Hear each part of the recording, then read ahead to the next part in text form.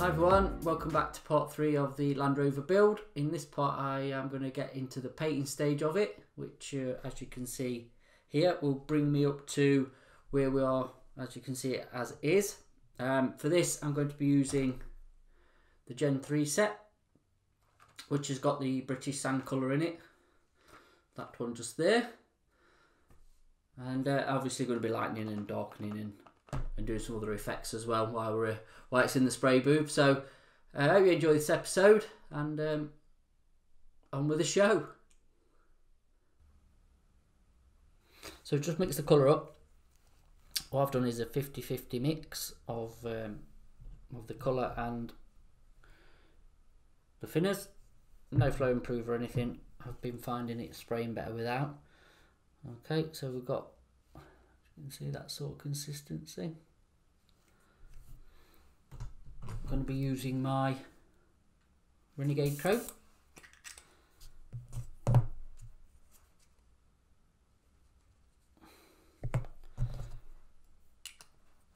Just move everything out of the way. Right, just do a test spray. Double it. So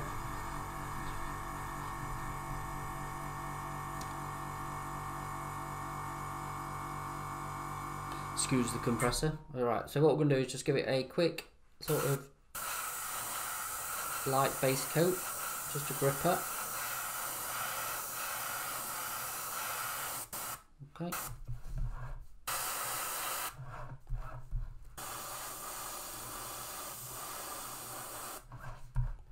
Let's get a build up around all the edges.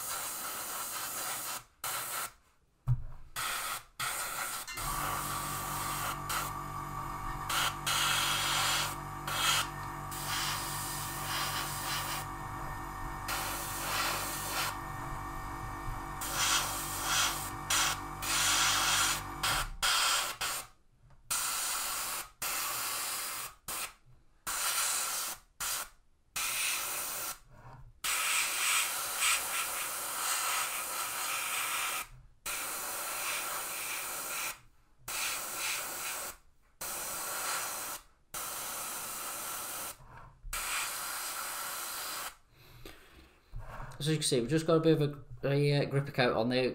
What I'm going to do is use the black primer as a bit of a, obviously a pre-shade, so it goes into all the nooks and crannies will be, you know, try and remain dark, and then I'm just going to build the colour up to sort of the opacity that I want it to be. Obviously this is going to be light and dark, and all, you know, washes and everything's going to go on it, so it's going to change, but I'm just going to get a initial sort of base coat down, just so I've got sort of a map of where I'm going to go. Again,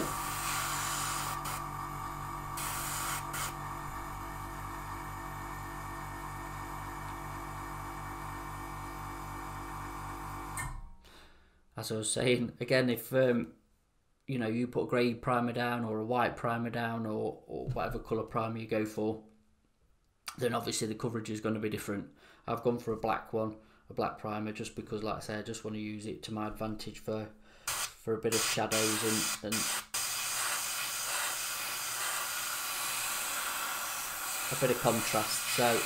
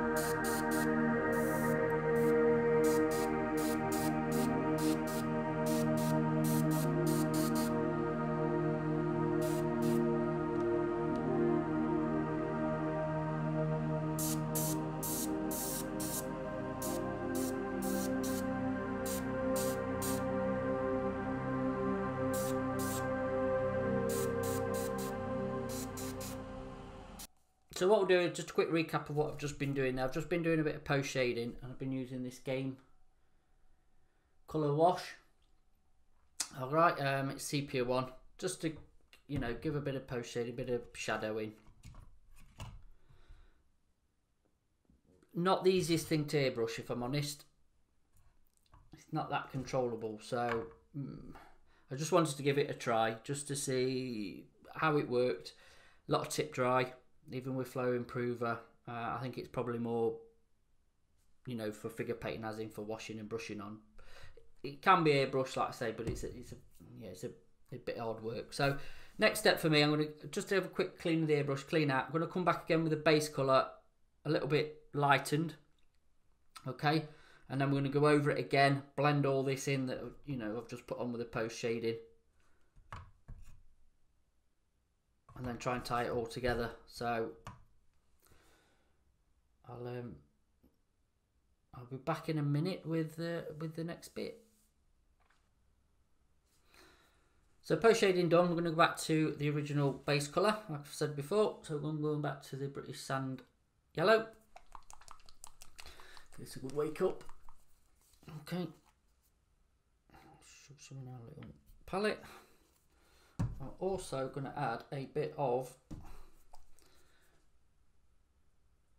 Iraqi Army Sand, just to lighten that up a little bit. Don't want to go too much, but dabs of that, and then I'm going to take out thinners.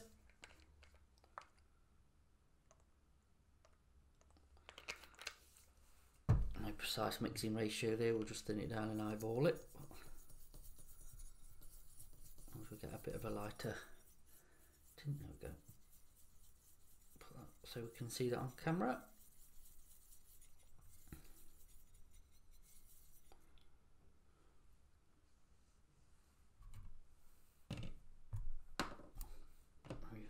Right, add a couple more drops of thinner.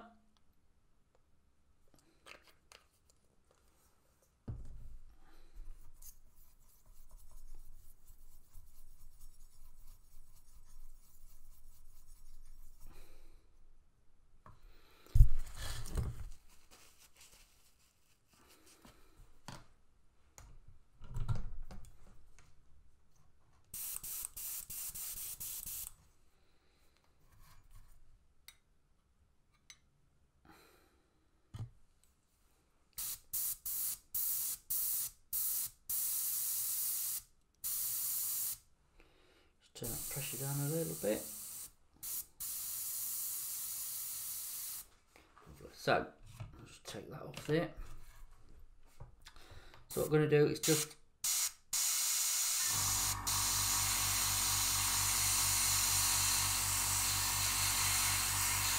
fill in some of the bits that we've already done.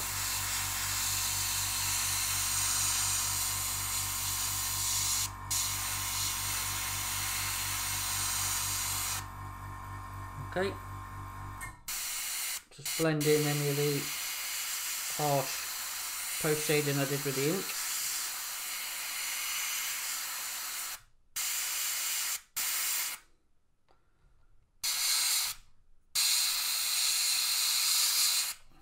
I just want to do a bit of bleaching.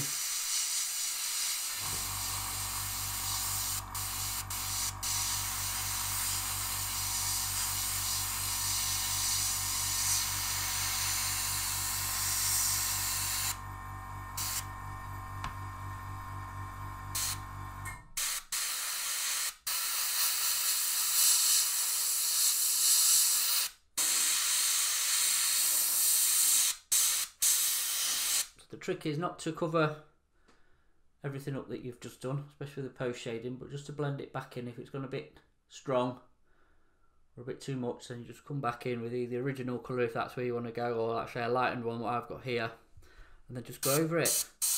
Okay, and just take your time, go back and forwards, you know, until you're happy with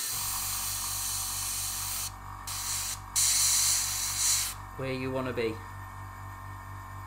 So as you can see, that's nicely blended in on that side. And we carry on with the rest of it. and then come back again and see where we've ended up.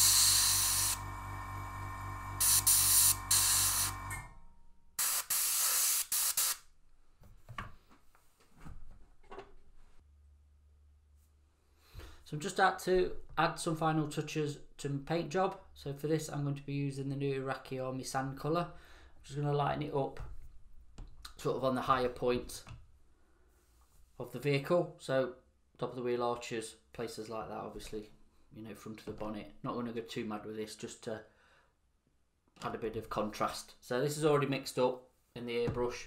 Same again with the AK thinner. So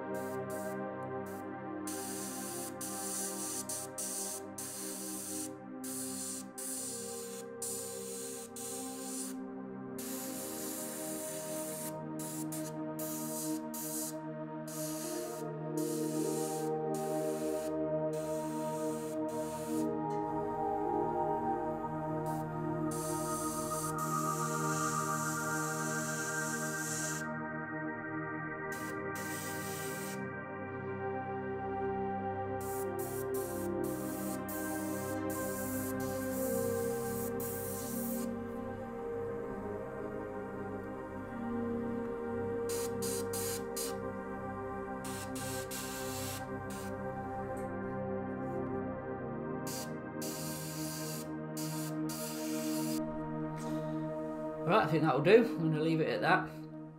Next job is to give it a quick satin varnish, just to seal all that in. And then we can go on to putting the decals on and the weathering. So we'll move back over to the other bench, get a bit of the detail painting done, and then get a coat of satin varnish on it. So we're back out of the spray bay, back over onto the workbench. As you can see, I've just dry fitted it all together. Okay, so nothing's actually cemented, the frame and bonnet, and even the back is not down. I've just wanted to just make sure everything was in. What I've been doing just off cam is doing a bit of just touching in and painting of details, hence the black and grey. The actual Milan system was painted in just some olive greens that I've got, some old Vallejo colours that just rests on there, it's not stuck together. So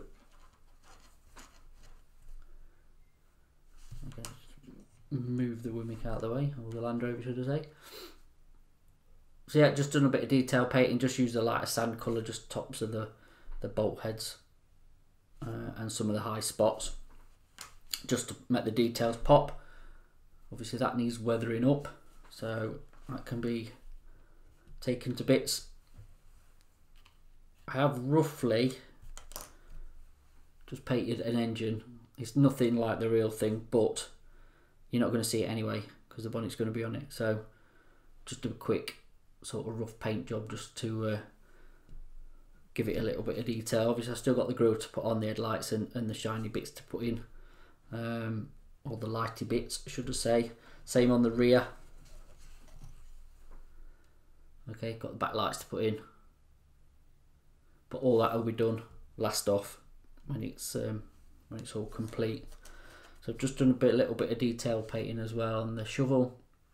I'm just going to paint up this sort of wooden part here, baton. I don't know what it is actually, to be honest, but according to the instructions it should be wood, so I will paint it wood. The other thing I've done underneath, which was a struggle, so if you are building this kit, word of advice, because I built this front separate, as you've seen in the previous videos, it's a bit of a pain to actually get it on and get it lined up with the gearbox. Let me just take that wheel off, that wheel's falling off underneath. It's a tight fit because of these parts of the engine. Okay, wherever this filter is here, I think. Because on the instructions it says to put all this together and then fit the wings after, which, you know, I wanted to paint the engine all in there separate and keep it as separate components and then join it all together. Should have really followed the instructions because it does make it difficult. You can do it, but it's a fiddle, and it's a real fiddle as well to get the exhaust system in underneath once they're on. So just something to bear in mind if you do ever build this kit. Probably best to follow the instructions, unlike me who thought better. So next step I'm going to do, like I said when I came out of the spray booth, is now this is, you know, pretty much going to be a straightforward now final construction. Break the components back down again, go and give it a satin varnish, and then going to add the few decals that there is. To be honest, there's about 5 or 6 decals, if that. There's not many. So put the decals on and then we can start weathering. So next job for me is, which I'm not going to film because I don't think it's really, you know, I'm just going to give it a coat of AK satin varnish just to seal all that paintwork in really, and then give me a nice sort of coat to go off with the next weathering steps. So when we come back for the next part, like I say, it will be on to all the weathering, which this is where it's going to bring it to life and make it pop. So I will see you very soon.